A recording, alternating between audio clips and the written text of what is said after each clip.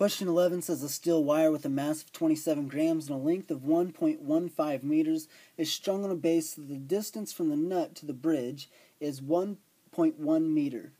A. Compute the linear density of the string. B. What velocity wave on the string will produce the desired fundamental frequency of the E1 string at 45.23 Hz. C. Calculate the tension required to obtain the proper frequency. D. Calculate the wavelength of the string's vibration. And E. What is the wavelength of the sound produced in the air? Assume that the speed of sound in the air is 343 meters per second. So the first part, it gives us the length of this thing, and it gives us a mass. And so the length that it gives us is 1.15 meters, and the mass is 27 grams. So 27 grams. The first thing we're going to do is convert that to kilograms, so it's 0.027 kilograms. And the next thing we're going to do is figure out the linear density, which is the Greek letter mu. The linear density is equal to the mass. I don't know why that just happened. The mass over the change of x, or the distance, the length. So we could put L, m over L. And so we have 0.027 divided by 1.15. So the linear density, part A, is equal to 0.023478, and that's kilograms per meter. So the second question says, what velocity wave on the string will produce the desired fundamental frequency of 45.23 Hertz? So we can use the fundamental frequency, or it's the first harmonic frequency equation. So which the first harmonic is the fundamental frequency. So this equals the velocity over the wavelength, and it also equals the velocity over 2L. So here's the thing. The first thing we calculated, linear density, we used the total length of this thing because it gives us the total length and the total mass. So we have to use that one. On the second part, though, we have to use the length, the effective length. So from the nut to the bridge, 1.1.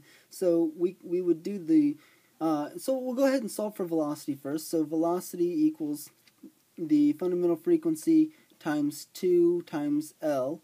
And so the fundamental frequency, it says 45.23 Hertz times 2 times L, and L is going to be 1.1 meters because it's the effective length. When you multiply all of that out, you should get an answer on part B of 99.506 meters per second.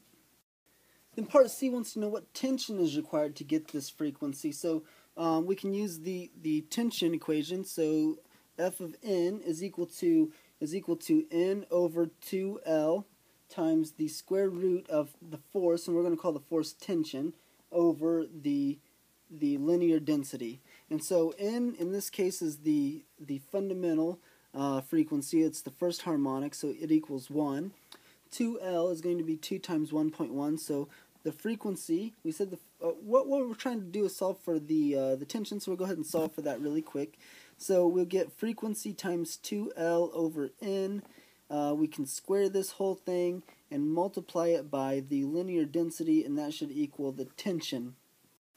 And the frequency that we want is 45.23. So 45.23 times 2 times L. So again, we're going to get the velocity that we got from part 1 is going to be this answer right here.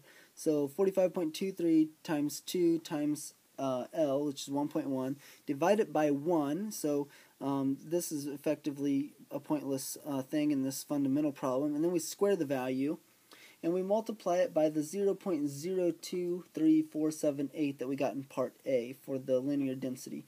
So the tension you should get an answer for tension of 232.4661. Then part D asks us to calculate the wavelength of the string's vibration. We can start off with the same equation that we used in part B. So the fundamental frequency, the frequency of the first harmonic, is equal to V over wavelength, which is equal to v over 2L. So we could solve this two ways. We could solve it using frequency, or we could solve it using velocity over 2L. I think the easiest way to do it is the frequency. So the wavelength is equal to the velocity over the fundamental frequency. In part B, we discovered that the velocity was 99.506. We know that the fundamental frequency, it tells us, is 45.23. So the wavelength on this string should equal 2.2 meters. And the last thing it asks us is, what is the wavelength of the sound produced in air? Assume the speed of sound in air is 343 meters per second. So we're going to say that the velocity is 343 meters per second. And so what we have is the velocity of air. So we could say that the velocity of a wave is equal to the change of x over the change of time. What the change of x is, so if we arbitrarily assign this time as the time for one full wavelength, then we could say that the distance is the wavelength. So velocity equals wavelength over the period. So this being the period of revolution.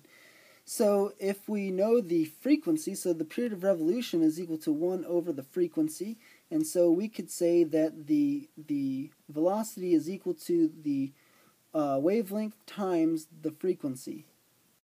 And then all we got to do is solve for the wavelength. So wavelength is equal to velocity over frequency. The problem gives us the velocity of 343, and we get the frequency from part B is 45.23. So the wavelength of this thing in the air should be about 7.58 meters.